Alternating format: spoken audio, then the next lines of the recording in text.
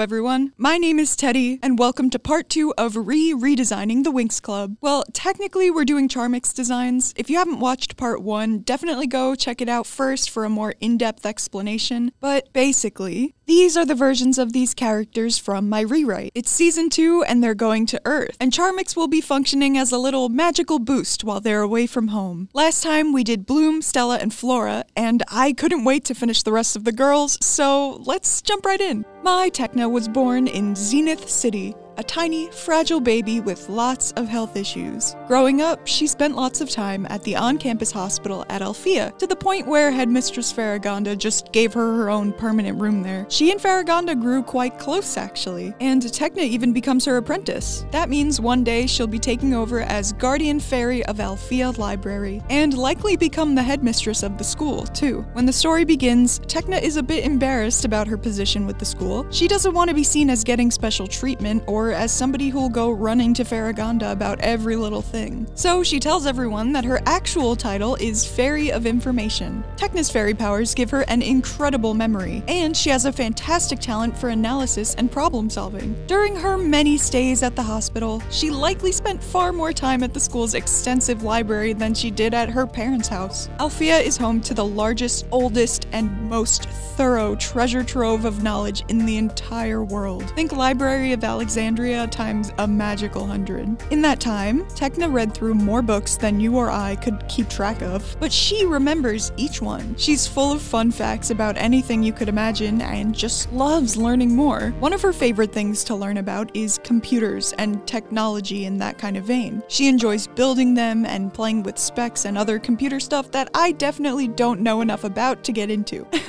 At the end of season 1, Murda will transfer to Alfea, and Faragonda will take her under her wing as sort of a pseudo-fairy apprentice, guiding her in a similar way she did with Bloom when she first arrived as well. I think that once Murda is at Alfea, Tecna will offer for her to stay in her old room at the hospital, and the two will develop a sisterly kind of bond. Then one day, when Tecna is the new Faragonda, Murda will be the new Griselda, the trusted second-in-command. I like the idea of Tecna developing all different kinds of relationships she's never had before throughout the story. She keeps herself pretty isolated a lot of the time, and always has, often feeling weak or sick from her chronic illness, and preferring to sit inside in the dark on her computer. Relatable. She's an only child and was homeschooled, so she just didn't do much socializing, which scares her as a concept pretty badly at first, but eventually she comes to cherish it dearly. A best friend, a boyfriend, a surrogate sister, a whole friend group. Never did she think she would be part of a club like this, but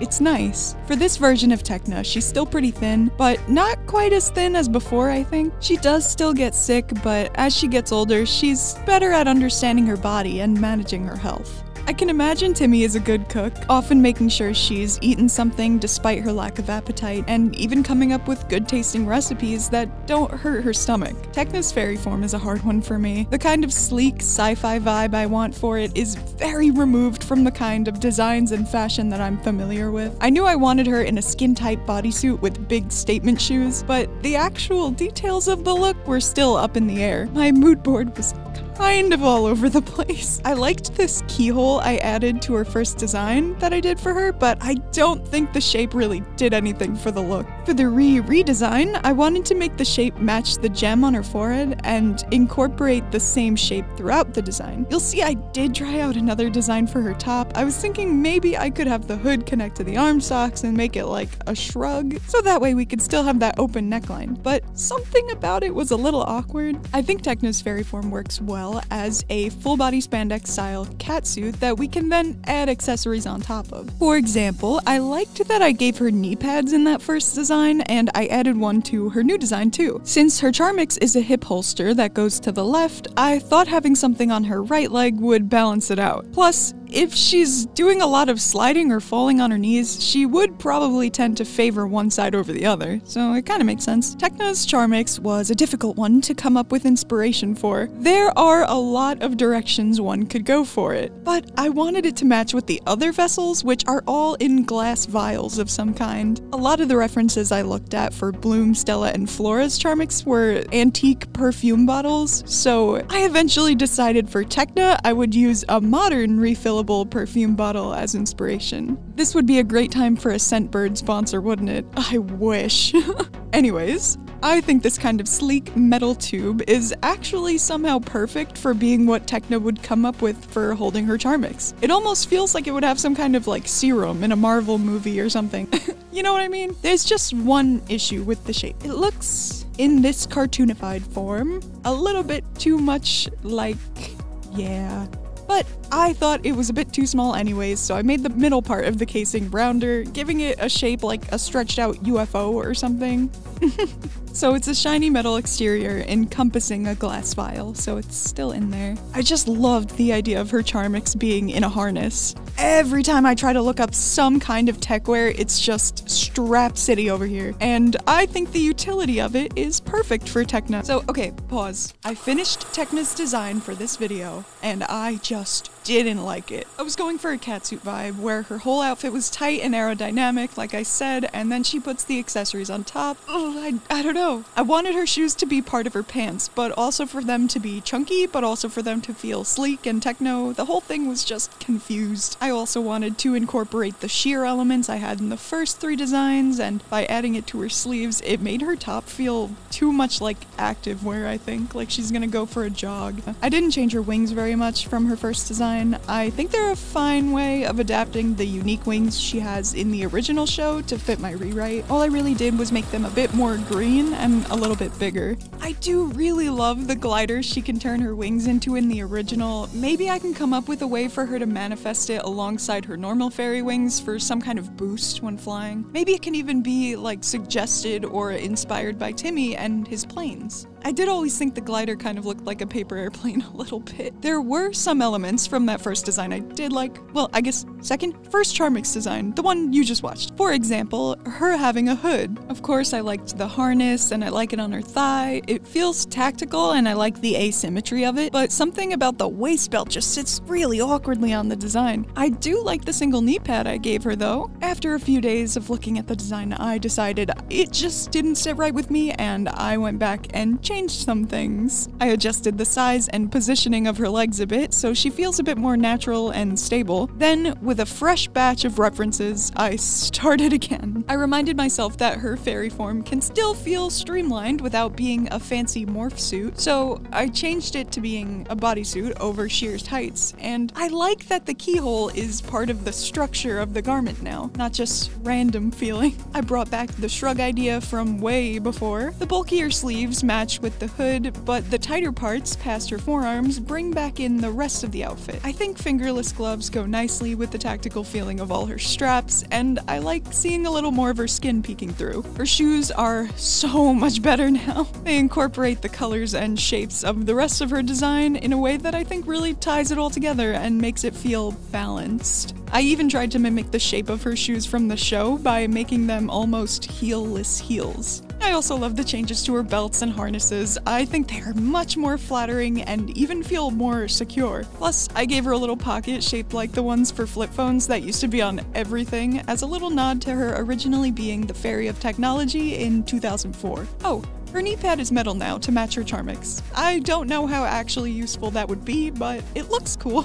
In her fairy form, Tecna has slicked back hair, which I love. When she isn't a fairy, she has a sort of Audrey Hepburn / Mia Farrow kind of cut, and I think it's so cool how different the vibe is when it's slicked back. Honestly, even with the new better look, her hair might be my favorite part of the whole design somehow. I just really like it. Alright, time for Musa. Before we get into it, I wanted to do a little YouTuber blurb where I ask you to like and subscribe if you're enjoying my content. I'm trying to get more serious about this channel, and if more people join our party, that means I can make more content for you. Rewriting an entire TV show is a lot of work. Okay, once again, I am watching back the first videos I made for the girls in preparation for their redesigns. Luckily, the audio doesn't sound too bad in this one, fitting for a music-based fairy. Oh, please ignore the fact that the unrevised Tecna is there for this design. For once, I actually cared about their heights making sense and brought her in as reference like I did in part 1 with Bloom and Stella. But, yeah, she looked like that. Wow, it is so bad compared to the new one. Musa is a city girl who thrives in the hustle and bustle of urban life. She was born in Melody City, the entertainment capital of Solaria. Her mother was a singer while her father managed her performances, and Musa was well acquainted with the world of show business from a young age. She's the kind of person that feels at home on the stage, a natural-born performer. She can even play multiple instruments, her favorite being guitar, and, of course, her voice. Unfortunately, when Musa was younger, her mother passed away, and afterwards, she and her father moved back to Yuan Village, where he grew up. Musa did not appreciate the change and struggled to adapt to the slower pace of the region's small farming towns. The best part of this new lifestyle was the trips back to Melody to drop off goods. Seeing the lights of the city in the distance was a relief like no other. I felt the same way when I hit the city on my 6 to 8 hour drives home from college. As she got older, Musa started to do these deliveries on her own, and she soon looked forward to seeing more than just the city lights. She developed a friendship with the daughter of one of the shop owners on her route, a feisty, rebellious girl with a dream of becoming a household name. She wasn't exactly sure how, but you know what? I bet you've heard of her. The Witch of Illusions, Darcy. By age 17, they had become more than friends and were even talking about going to Cloud Tower together and studying witchcraft, when Musa suddenly manifested an unexpected pair of fairy wings. Darcy felt betrayed by this, and when Musa decided to attend Althea, she ended their relationship completely. Musa was heartbroken, but a hopeless romantic through and through, and by the time her first day on campus came around, she was ready to start fresh, hoping to meet the love of her life in this new place. After meeting Riven, she sort of decides that he is going to be the one for her, but he just doesn't seem to reciprocate her advances. Turns out he's already got his eyes on a cool witch he met at the commencement gala held by the 3 schools at the beginning of the academic year. It isn't until after he and Darcy break up, when the Tricks reveal their plans with Darkar at the end of season 1 of this rewrite, that Riven begins to see Musa as a potential romantic partner. Actually, it's seeing her on the battlefield that gives him that spark,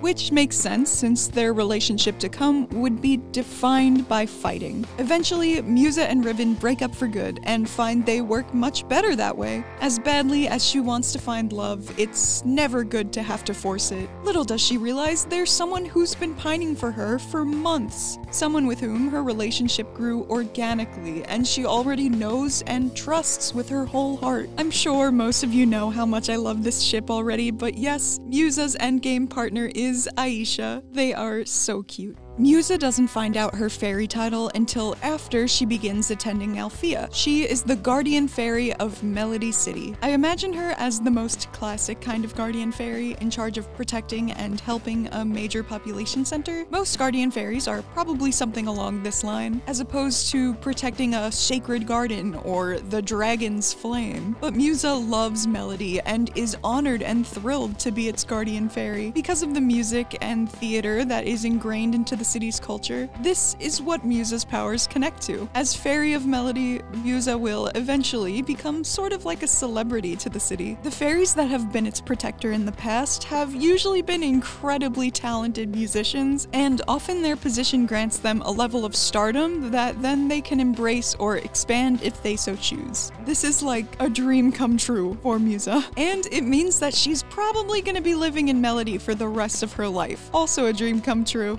There are a lot of couples in Winx Club, and most of them are pretty stable and sweet, but there's gotta be at least one where we can get our fix of juicy drama. Musa is a hopeless romantic, big time, so she's kind of the perfect character to saddle with a tumultuous love life. Even before the story begins, she has a mysterious ex that she can't help but to allude to in conversation. Then, when the group meets the specialists, she fixates on the bad boy of the group whose attention she just can't seem to hold. Not for lack of trying.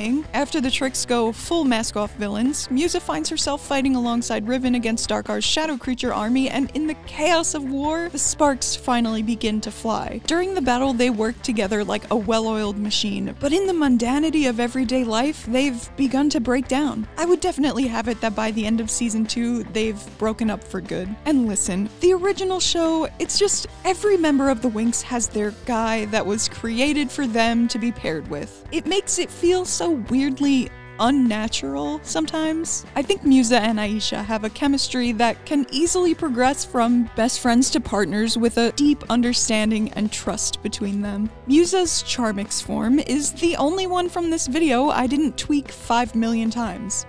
But I did tweak it a little bit after the speed draw ends, so you'll see that in the final looks. I was actually pretty happy with the original one I gave her, like the Magic Winx form from forever ago. I liked the tights and the big combat boots, but it is a little too edgy teen and just doesn't quite hit her personality right. Like, yes, she is an edgy teen, but she's also more than that. I put the sheer piece over her midriff for this one, like in the original cartoon, as well as over the boob windows. I wanted to incorporate a lot of little metal hardware pieces in this look, so that's why there's safety pins and studs and stuff all over the place. She has her purple armbands still. If you remember, I actually made the ribbon something she started wearing while dating Darcy, who wore one as a choker too, but I like the idea of her repurposing it to represent her new best friends. I mean, Tecna's main color is purple, and you'll see how it connects to Aisha when we get to her design. Speaking of colors, for the first design I did for Musa, I made her outfit this weird pink color because I was trying to use her fairy form to make the bi flag.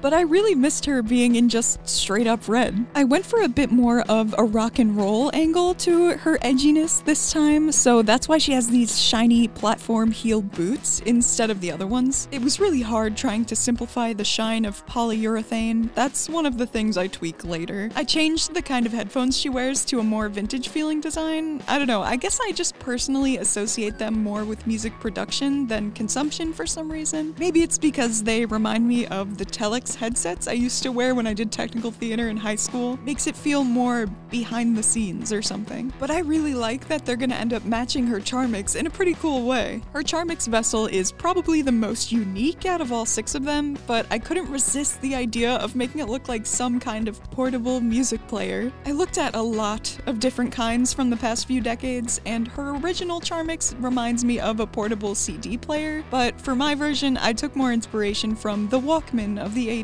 There's still a little glass bottle in there, okay? It's just like in a leather case that she can pop open to access it. One more thing about this Musa is that I made her a bit chubbier than my original design, and she is going to stay that way. My thinking is that she's kind of taken on stress eating a bit due to the on-again, off-again state of her relationship and just growing up, and it would be something she struggles with at first because she worries it'll make her less beautiful in Riven's eyes. It does not, by the way. In fact, he barely even notices. As time goes on and she gets with Aisha, she will start to accept and then love her body again. Of course, another person's validation shouldn't make or break one's body image, but sometimes, you know, it makes a difference. And for Musa, having a partner that is completely and utterly enchanted by her goes a long way. In my rewrite, Aisha will be joining the Winx at the end of season 1. If this was really a cartoon, she would have been a consistent background character up until this point, sharing some classes with the girls or just being seen around campus. Ugh, if this was really on TV, I can imagine the theories people would come up with as they start to notice her. How fun would that be?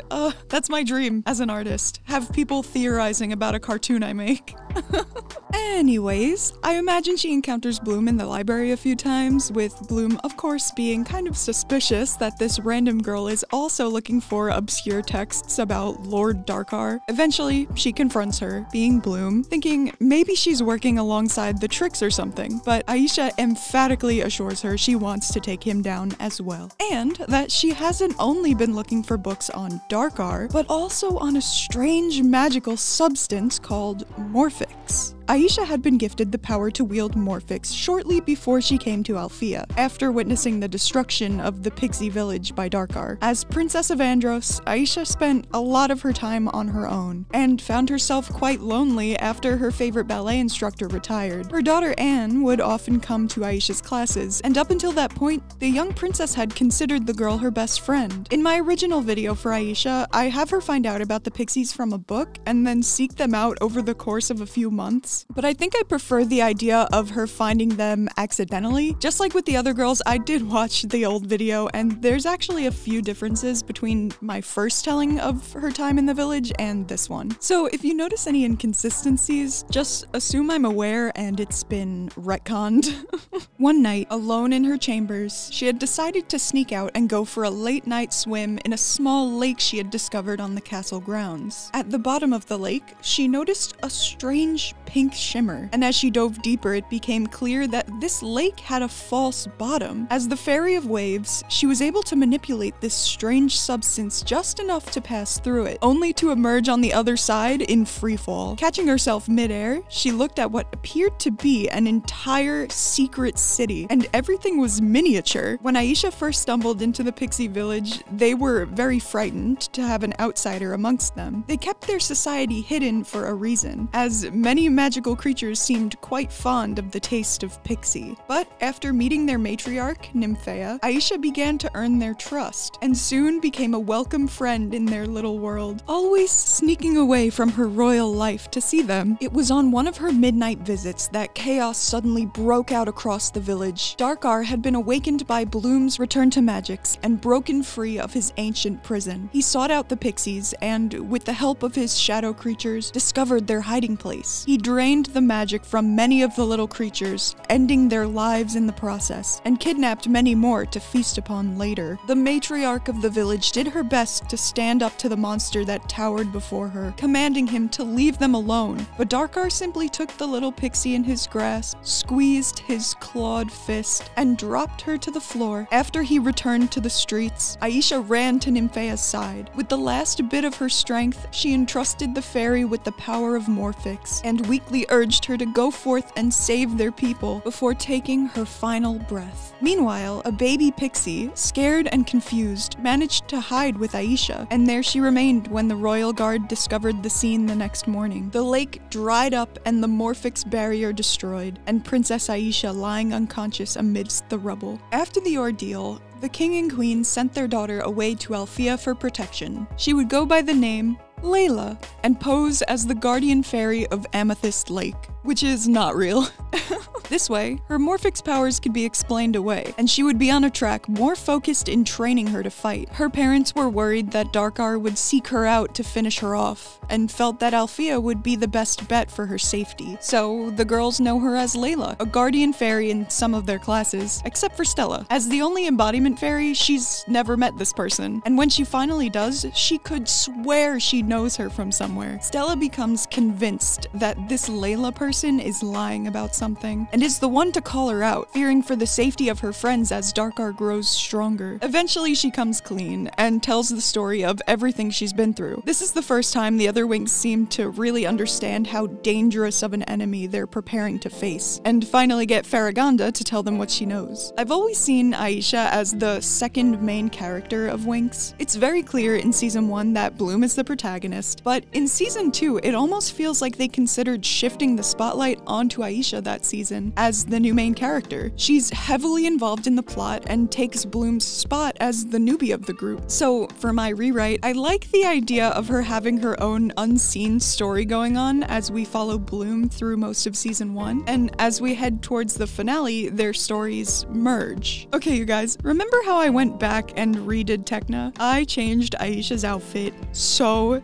many times. I was texting my sister non-stop with updates to the design, trying desperately to get it to feel right. I think I'm happy with where it ended up though, thankfully. My concept was to go for a kind of meeting of swimmer and ballerina, but unfortunately those two things were for some reason a lot harder to combine than I thought they would be, and I'm still not really sure why. I thought having ribbons tied around her legs would be a good way to tie in the ballerina things, and I did like them. I liked the asymmetrical thing because, I don't know, I think it just works really well for Aisha, but again, I just didn't like the execution, I guess. I decided I had to kill my darling and get rid of them. I also thought I wanted to maybe give her tights under her skirt, but then I wanted her skirt to feel more beachy, which was such a weird combination. Ugh, it was so frustrating. Eventually, I realized I had to either lean more bathing suit or more dancewear, and I decided to choose dancewear. I know know that Aisha is the fairy of waves and her kingdom is half underwater, so getting rid of the beachy vibes was hard. I always thought her fairy form looked like a cool strappy bathing suit too, but in the end I figured, you know what? She's a swimmer by necessity, but she's a dancer by choice. It's what she loves, and honestly probably brings her more joy than being Princess of Andros ever has. So yeah.